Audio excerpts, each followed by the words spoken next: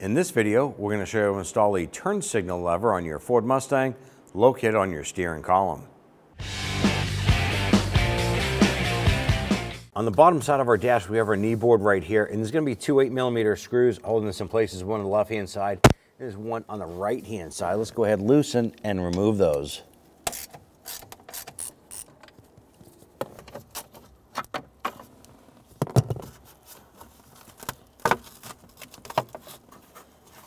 Go ahead and pull our lower panel down.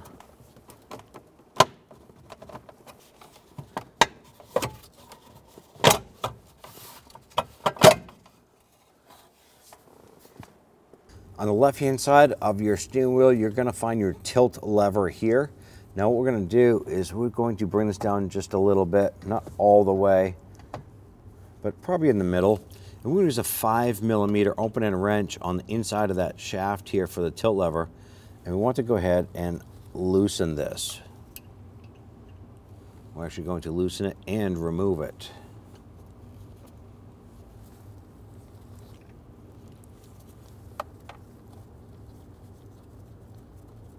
And unthread that.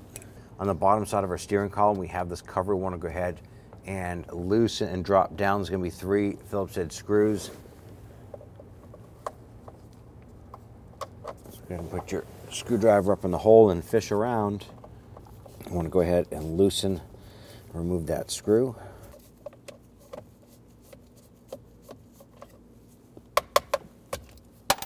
There we go.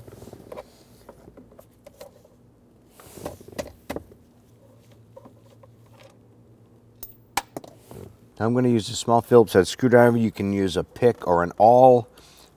When you insert this here, you're going to go a little bit at an angle back. And there's a button in there you're going to be releasing or pushing in on. And you're going to pull on the whole ignition key switch, pull it outward. So this is the pin right here that you would have made contact with. You're pushing that in.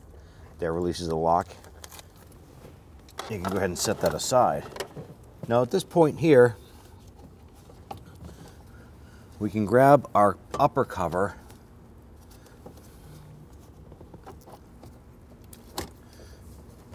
I'm going to pop that up.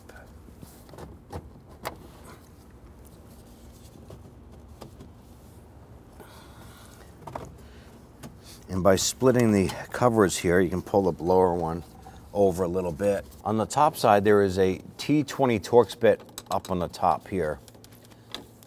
So we're going to go ahead and get in there, loosen that screw.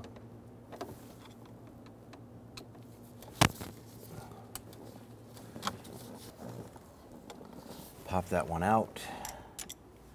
Now on the bottom side, there's one right on the bottom of this control unit here.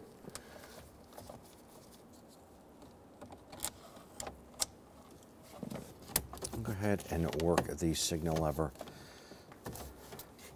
out here.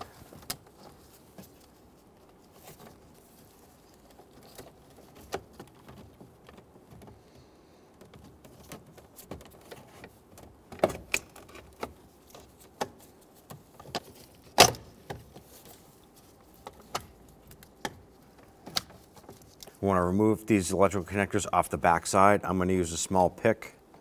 I'm going to go underneath this little tab here, gently lift up, and work that connector off.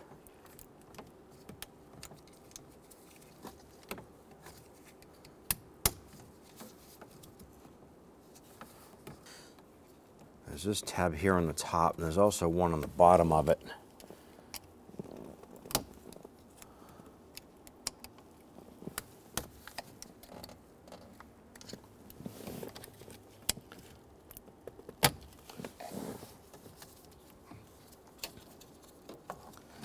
Now there's another connector here that has 2 little locking tabs on it as well. Want to be careful with these here.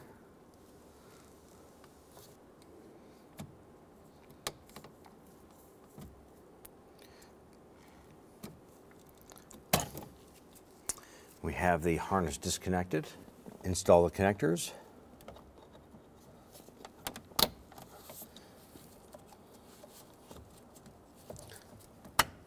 Make sure those are both snapped into place.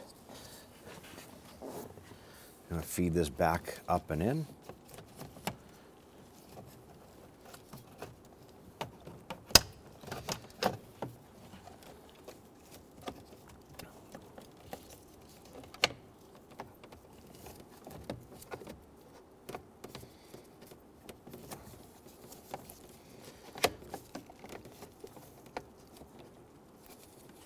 Now that we have our signal lever up in place, we're going to go ahead and install our lower screw. Now, if you're having a hard time trying to get this to line up, make sure that the wiring harness is not getting caught on the upper cover tabs in the back side.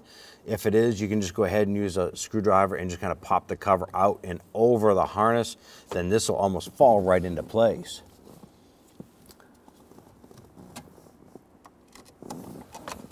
Line up that screw. Now when tightening this down, I'm going to go ahead and snug it, and then I'm going to back it off just a little bit.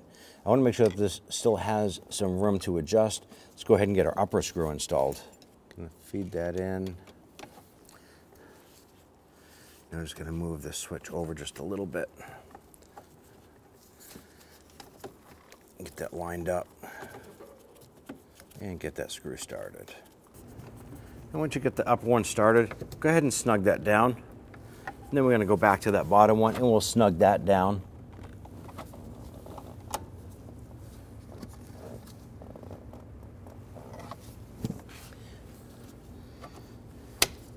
I'm going to go ahead and pull our upper cover over, pop that down into place, and then bring the upper cover into place. Install your ignition switch with the button facing down.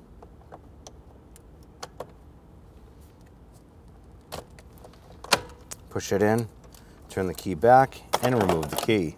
Install the 3 screws in your steering column lower cover.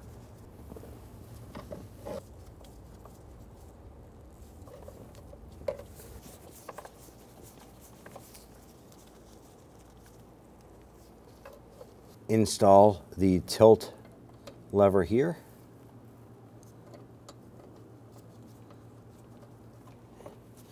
And tighten that down.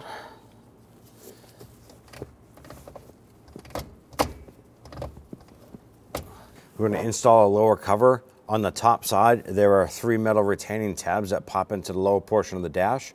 Once we get that popped in, we'll install the 2 lower bolts.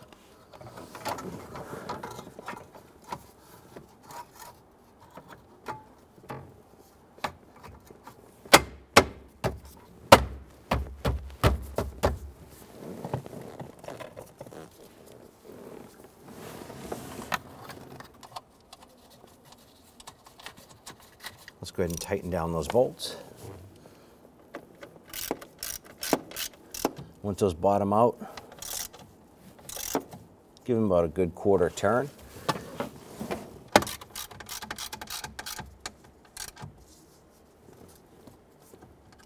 Once you've tightened down those bolts, you're all set. When only the best will do, demand TRQ. The only company that lets you view before you do. TRQ is committed to offering the highest quality aftermarket auto parts that are engineered for peace of mind. Thanks for using and viewing with TRQ.